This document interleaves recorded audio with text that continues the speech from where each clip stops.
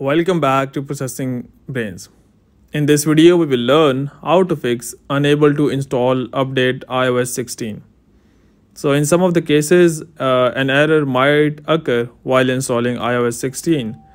So you can go through these fixes and hopefully that would help you to fix those issues. So first you need to go to settings. The first fix is that you need to check out for your storage. For that, you can go to General, and here you can see iPhone storage. Tap on this and make sure that you have around 15 GB of storage available for your update of iOS 16.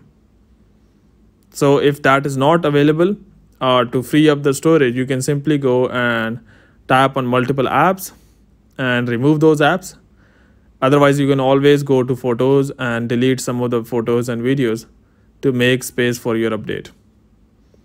The second thing is you need to go to your settings again, and here go down below to the battery and make sure that you are not on low power mode. So make sure that you are not on low power mode, and it's better that you are power plugged while updating to iOS 16.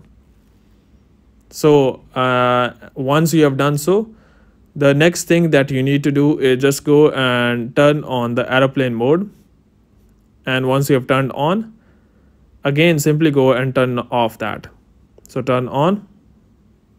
Now again turn off.